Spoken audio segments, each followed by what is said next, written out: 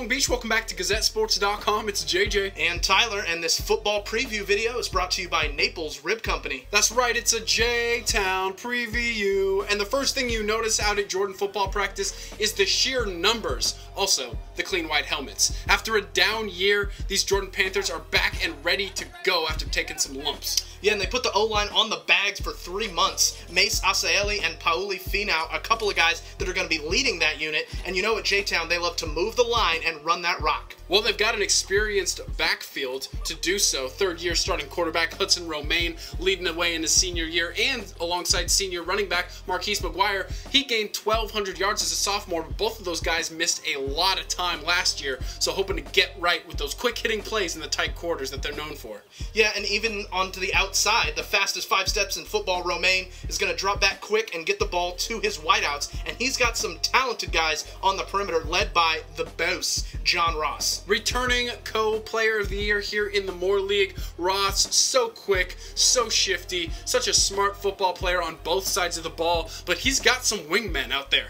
Yeah, Rashid Johnson, Cameron Booker, and Dominic Young, they're all smooth, they're all fast, and they can all hold on to the ball. So going to be a lot of explosive weapons for Hudson Romaine and company. Well, they've cut the grass for him. That's short because they're fast, and they're fast on defense as well. Jordan bringing back some experience on the defensive side, starting in the secondary, where Barnwell, Allen, Booker, Cole, Hughes, all back after getting some real quality time last year, along with linebackers Brooks and Finau.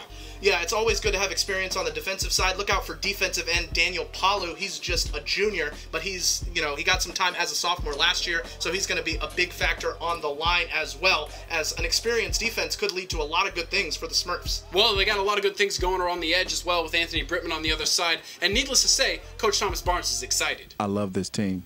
This team is going to be exciting. This is the Get Back Tour. Have no doubt about it. We're trying to get some people back for what they did to us last year. Hey, we're not young anymore. His team is excited as well. How much so?